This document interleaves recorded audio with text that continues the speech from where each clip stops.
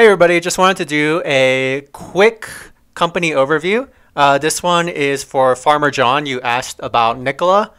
I personally think that NKLA is not a very great company, but we could go over the financials for you to understand why I don't think that this is a very good company.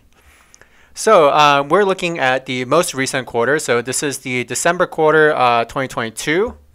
Let's just start here with the revenue. They got truck sales, they got services and other, and their total revenues, this is pretty much 6.56 million. Do keep in mind that these numbers right here are in thousands. So this is pretty much just million. So add 3 zeros to that. Now, obviously in 2021, they didn't have any revenue. We're looking at the cost of revenue, and yeah, they have massive costs. Their cost of revenue is pretty big in comparison to their actual revenue, but you do have to consider that, this is a company that is making vehicles, or so it looks like. Just keep in mind that I don't know this company too much. I really just know their financial statements. When it comes to the actual company operations, I'm not too familiar. I do remember that Hindenburg piece where they pretty much rolled a truck down a hill and then they called it functional. So I do remember that. Going back to the income statement, here we have a massive gross profit loss, so a gross loss right here. Now, if we're looking at the operating expense, it doesn't really get any better. Now we have R&D, we have selling in general, and we have total operating expenses that are pretty massive. So that is $149.6 million. And then you already take the loss that we have here, and then that becomes a total loss from operations of $195.42 million. Now, keep in mind, this is just one quarter. So obviously, this isn't too great. Now, let's go ahead. Let's go all the way down here. So now we have, negative earnings per share. Let's pay attention to the weighted average shares outstanding. So here, we have 407 million. Now we have 487 million. So, clearly a lot of dilution happened just in the past year. And let's go ahead, move down to the balance sheet. So here in the balance sheet, we're going to take a look at the company's health, because right now, the stock is literally a penny stock. So this thing looks like it's going to go bankrupt. Just if you're looking at the stock alone, it looks like it's going to go bankrupt. So right here, we can kind of confirm any suspicions that we may have. So we're going to go ahead, look at the current assets. We're going to look at the current liabilities. So right here, if we're just looking at the current assets, total current assets is about 437 million or so. Now let's see what the total current liabilities are. It's about 384 million. Now keep in mind, current assets and current liabilities, this is usually looking at around a 1 year time span. So it's basically saying, hey, you know what? I have these current debt obligations that I need to pay within 1 year. Now, what are my current assets that, I could liquidate within a 1 year time frame? So that's essentially what we're looking at. So we want to look at the quality of these current assets. How liquid are they? So if you didn't know, in a balance sheet, things are organized in terms of liquidity. So obviously at the very top, you have cash and cash equivalents. And then at the very bottom, you have, prepaid expenses and inventory. So prepaid expenses, you already paid for it. So, unless you're getting like a refund or something. But, inventory, it's not as liquid. Keep in mind that, a lot of their assets are tied to this inventory piece right here. So obviously, if they have a lot of debt obligations and, they don't have enough cash to meet these shorter term debt obligations, they're going to have to do these fire sales on their inventory to basically generate more cash to pay these short term debts. So if we're just looking at this right here, it's about 383 million. It's about 437 million. But like I said, the inventory makes up about 123 million of that. So this is really something, if we're looking at very liquid positions, we could go ahead and calculate that. So I'm going to go ahead, add 233, 405, and then we're going to add we're not going to add that restricted cash and cash equivalents because that's being used for something else. That's why it's called restricted.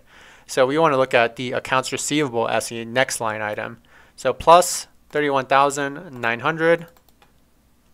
And then we don't really want to add inventory or prepaid expenses. So if we just add these together, that's our very liquid position that, if we have any short-term debt obligations that we need to pay right away, we could come up with this sum rather quickly. Now, as you guys can see, that's a problem because our total current liabilities is $383 million. So obviously not the best situation to be in. Now let's go ahead and just look at the equity. So equity is essentially book value. So equity is what you have after you take all your liabilities away from your total assets. So if we're just looking at equity right here, total stockholders' equity, that's about $526 million. So right here, this isn't the worst sign. Some companies have negative equity. So at least NKLA has positive equity. So that is a plus right there.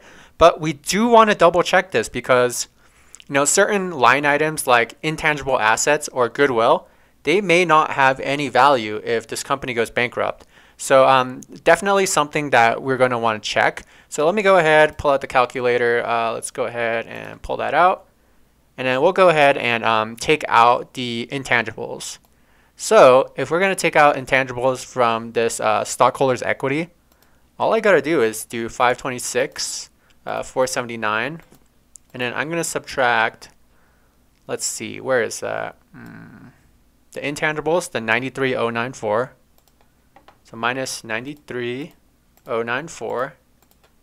And then from that, I also want to take away the goodwill, the 6,688. So minus 6,688. All right, so that is my equity less intangible assets. So that's about $426.7 million in equity.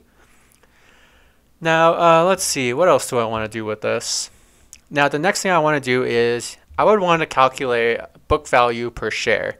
So now that I got my tangible assets, or my tangible equity, I should say, tangible assets. So equity calculated from tangible assets, sorry about that.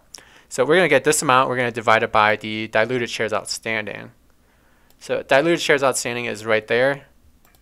So essentially we're going to divide this amount by 487,551 and some change. So we'll just ignore that change right there.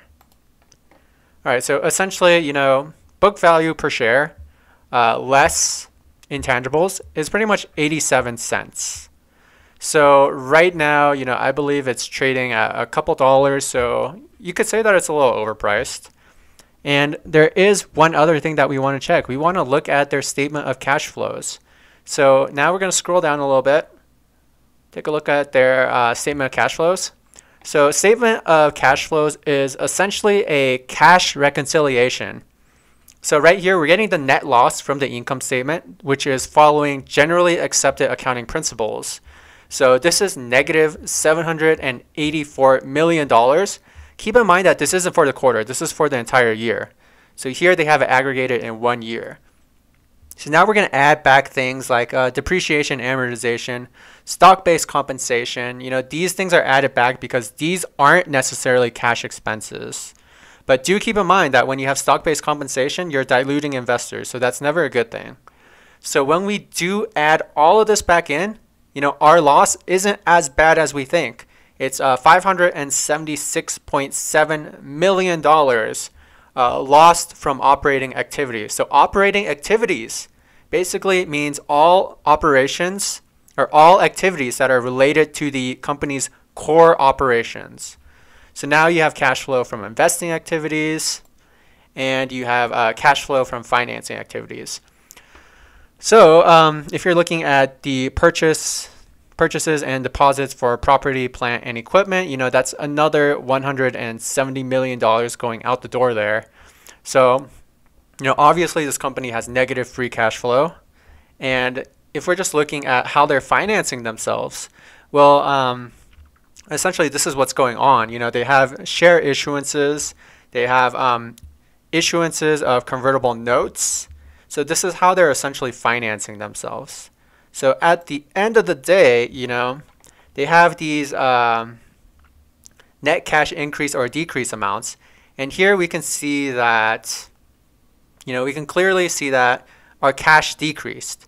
So if we're just looking right here, it says cash and cash equivalents, including restricted cash and cash equivalents, beginning of the period. So that's $522.2 million.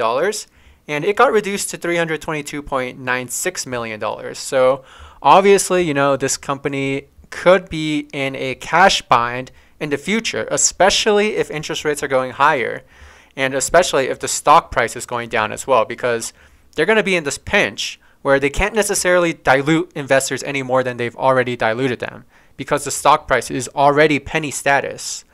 Now, if they want to basically go and get a loan, well, people might not actually want to give them a loan, because obviously they're not making money.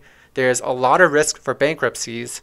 And even if they were to get a loan, they would have to pay some serious interest. So let's go ahead, look at their interest payment. So we're going to scroll back up to the income statement. So if we're just looking at the income statement right here, we're going to look for a line item that's basically specifying interest.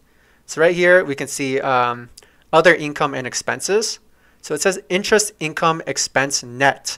So they are pretty much paying about $7 million in interest expenses. Look at what their total revenue is. It's $6.56 million. So they are paying more interest in one quarter versus what they're making in terms of revenue. So to me, this company is basically a garbage company. Like, they're literally picking up, there are companies that are picking up your trash that have much better financials than this, basically. So hope you enjoyed this video and have a good one.